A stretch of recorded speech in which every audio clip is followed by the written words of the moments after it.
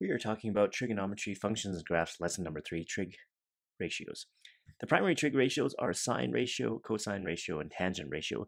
These should have been studied in previous courses, but let's just review what those ratios are. We have a right angle triangle here with this as the reference angle. And when we look at this angle, this is the side that is opposite to that angle.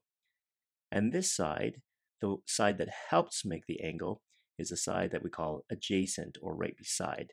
Adjacent means right beside. So the side that helps make the angle, of course, this is the hypotenuse, the longest side. And you can see that that's the right angle there. So the sine ratio then, according to these definitions, then is going to be the opposite side over the hypotenuse. For cosine, for this angle, we have the adjacent side over top of the hypotenuse. And for the tangent ratio, we have the opposite side compared to the adjacent side. These ratios are called the primary trigonometric ratios, and we can remember them. Some people remember them by this acronym, SOHCAHTOA, with the O being opposite. So sine is opposite over hypotenuse, cosine is adjacent over hypotenuse, and tangent is opposite over adjacent. Now there's also reciprocal trigonometric ratios. When we have three sides to the triangle, if we were looking at an ordered ratio, then there would be 6 possibilities. And so we covered 3 already with sine, cos, and tan. And there's 3 more. There's cosecant, the cosecant ratio, so CSC, cosecant. There's the secant ratio, SEC, and cotangent ratio, cotangent of theta. So when we take a look at that, the cotangent of theta is actually, when we take a look, it's going to be the hypotenuse over the opposite, which is the reciprocal of the sine ratio. For secant, it's going to be the hypotenuse over the adjacent. Or in other words, it is the reciprocal of the cosine ratio. And of course, the cotangent ratio, the similarity is it's going to be adjacent over the opposite, which is the reciprocal of the reciprocal of the tangent ratio. Now let's take a look at why it is. So remember that the sine ratio is opposite over hypotenuse. So when we see 1 over the opposite of hypotenuse, when we divide by a fraction, we are actually multiplying by its reciprocal. So it's hypotenuse over opposite. And then you can see that this is the ratio. So the cosecant ratio is 1 over the sine ratio, and the secant ratio is 1 over the cosine ratio. The cotangent ratio is 1 over the tangent ratio. Now, sometimes these names can be a little confusing. So one thing you can remember when we're talking about the definitions of each of these reciprocal trig ratios is that in this equation, there's only one co-prefix in that whole equation. So for cosecant ratio, the cosecant of theta, because we have a co there, then we can't have another co in this side. So it's cosecant theta is equal to 1 over sine theta. Secant theta is equal to, it can't be sine because there must be a co prefix in there, so it's 1 over cos theta. And cotangent theta is equal to 1 over tangent theta. There's only one co in this equation. The primary and reciprocal trig ratios can be given in terms of x, y, and r. Let's take a look at this example here. We can use this diagram. Here's the diagram. There is a terminal arm. There's an angle. And we can see this is a radius right along here. That's a radius, r. And we have y, and we have x.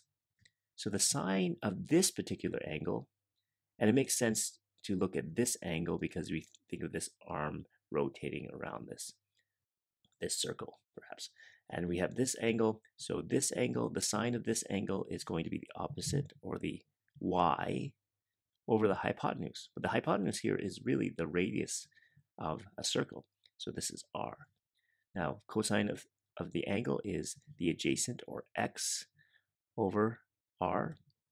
And the tangent of this angle is y over r. So what would be the cosecant of theta? Well, cosecant of theta is the reciprocal of the sine ratio. So this is going to be r over y. The secant theta is going to be the reciprocal of the cosine, so that's r over x. And cotangent theta is the reciprocal of the tan ratio, so that's going to be r over y. Now these formulas should be memorized so that you can use any of these ratios along with their definitions in terms of either opposite hypotenuse and adjacent, or using y, x, and r. Now, some students like to use a phrase like 7 yellow rabbits to remember that the sine ratio, the sine of theta, is equal to y over r. But use whatever you like, but these formulas should be very familiar to you. Let's determine the sine of a trigonometric ratio. Here we have this chart here with a terminal arm, and it's rotating around this coordinate system. And we want to draw the rotation angle and complete the table and do it for all of these. Now we know that the sine ratio is y over r. We know the cosine ratio is x over r. And we know that the tan ratio is y over x. However, as this terminal arm turns around this coordinates, these quadrants will change the values of x and y. And so a particular coordinate point, like this one, then the x and y may have a positive or negative value, and that will change the value of these ratios. So let's start in quadrant 1. We'll say this is the first angle here. And of course, cosine of theta is equal to x over r, and tangent of theta is equal to y over r.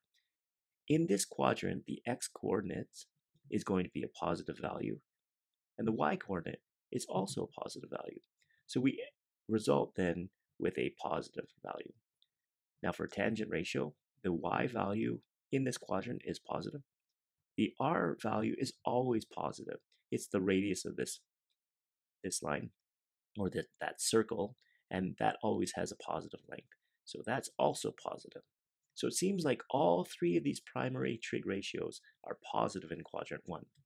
Well, if we take a look at quadrant 2, the sine of theta is equal to y over r. In this quadrant, the y has a positive value here. This is a positive y. The r is also positive, so that is positive. So the sine ratio is positive in quadrant 2. The cosine ratio is x over r. Now, if we think about this, this is 0, 0. Going in this direction is a negative x value. And over top of a positive radius, this ends up being a negative value. The cosine is negative here in quadrant 2. For the tangent ratio, we have y is a positive y. And over top, though, of an x value that is negative. So positive divided by negative is going to be a negative. In quadrant 3, again, the ratios are still the same. It's y over r, x over r for cosine. For tangent, it's y over x. And taking a look at quadrant 3, we have a negative y value and also a negative x value. So we have a negative over a positive, which ends up being negative. We have a negative over a positive radius. That's also negative. And the tangent ratio, we have a negative y over top of a negative x, and negative divided by negative ends up being positive. So the only ratio in this quadrant 3 that is positive is the tan ratio, because we have a negative y divided by negative x. Now here we have, again, the sine ratio is y over r, the cosine ratio is x over r, the tangent ratio is y over x. Here in this quadrant, we have a negative y value. It's underneath the x-axis, so that's negative, or a positive radius, that's negative. The cosine is a positive x, or a positive radius, that's positive. The tangent is a negative y value over top of a positive x value. So negative divided by positive, that's a negative. So it seems like in quadrant 4, the only ratio that's positive is cosine. Both sine and tan are negative. Now we're also asked to draw the angle in standard position. Remember that in standard position, you're starting off with the positive x-axis. So this is the angle there. And this is the angle here for this angle. In standard position, you start with the positive x, so you're going all the way around to there. That is the angle. And this angle is all the way around to this point. That is the angle drawn in standard position. The reciprocal trigonometric ratios follow the same framework as the corresponding primary ratio. If you're thinking about sine, if the sine ratio was negative, then the corresponding cosecant ratio, which is the reciprocal, would also be negative. Let's complete the following statements using the information that we had from the graph. The sine ratios and cosecant ratios have positive values than in quadrant 1. Remember that sine is y over r, and in the y values are positive in quadrants 1 and 2. Cosine and secant ratios have positive values in quadrants 1 and 4 because the x values are positive in quadrant 1 and 4.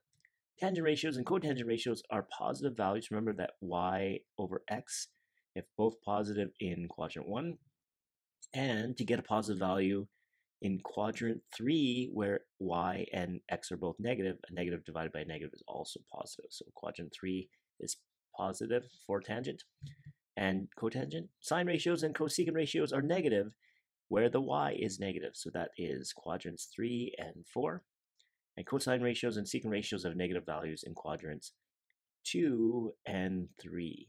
That's where the x values are negative. Tangent ratios and cotangent ratios have negative values in quadrants where one of x and y are negative and the other one's positive.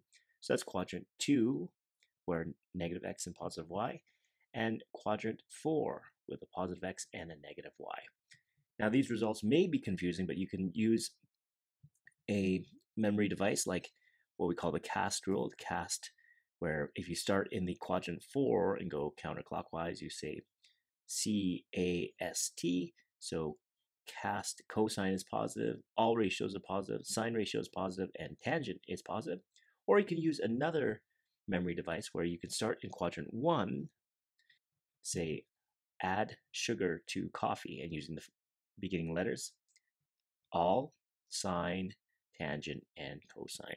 So in quadrant 1, all of them are positive, sine is positive in 2, in 3, tangent is positive, and in 4, cosine is positive.